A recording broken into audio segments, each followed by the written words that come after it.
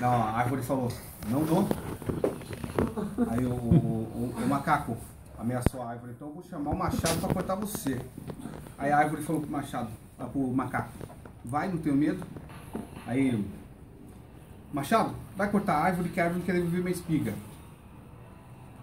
Aí o machado falou, não vou. Aí o macaco, então eu vou chamar o fogo para queimar o seu cabo. Aí o machado, vai, não tenho medo. Fogo, vai queimar o machado não quer cortar a árvore, a árvore quer devolver minha espiga. Aí o fogo falou, não vou. Então vou chamar a água para apagar você. Aí, vai, não tenho medo. A água vai apagar o fogo não quer cortar o machado não quer cortar a árvore, a árvore quer devolver minha espiga.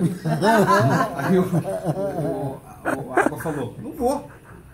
Então vou chamar o boi para beber você. Aí, vai, não tem medo? O boi vai beber água, a água não quer apagar o fogo não quer cortar o machado não quer cortar a árvore, a árvore quer devolver minha espiga. Aí o boi falou, não vou. Caralho. Então eu vou chamar o açougueiro para matar você. Aí, vai, não tenho medo. O açougueiro vai matar o boi quer beber água, a água não quer apagar o fogo não quer cortar o machado não quer cortar a árvore, e a árvore quer devolver minha espiga. E o que o açougueiro falou? Eu não vou. Então eu vou chamar a rainha, presidente, para mandar em você. Aí, vai, não tem medo? Chamar Dilma. Rainha, vai mandar o açougueiro matar o boi, que o boi não quer beber água, a água não quer apagar o fogo não quer cortar o machado não quer cortar a árvore, a árvore quer devolver minha espiga. Aí o que a rainha falou? Não vou.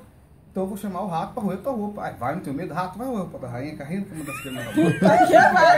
Agora não quer pegar o fogo não quer queimar o machado não quer cortar a árvore, não quer devolver minha espiga. Aí o que o rato falou? Não vou.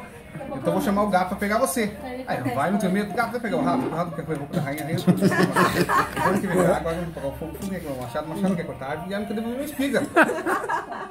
E o que o gato falou? Não vou. Então eu vou chamar o cachorro para pegar você. Vai, não tenho medo? Cachorro, vai pegar o gato quer pegar o rato vai pegar a roupa da rainha, a rainha quer matar o boi não quer beber água, a água não quer pegar o fogo não quer queimar o machado não quer cortar a árvore, e a árvore quer devolver minha espiga.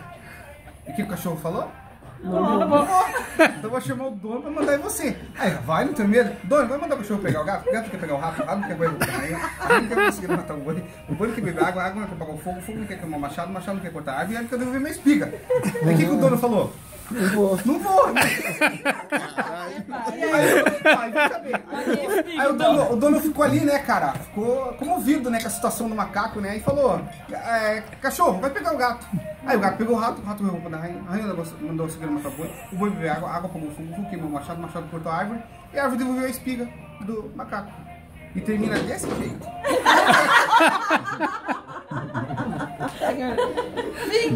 E a moral da história, Viveram felizes para sempre. Não, o macaco se fudeu, né? Diz a moral da história, pai. Não, cara, eu nem lembro da moral da história, que nem tem, né? Na real, nem tem história, nem tem moral da história, bicho. Meu Deus. Pensa, né?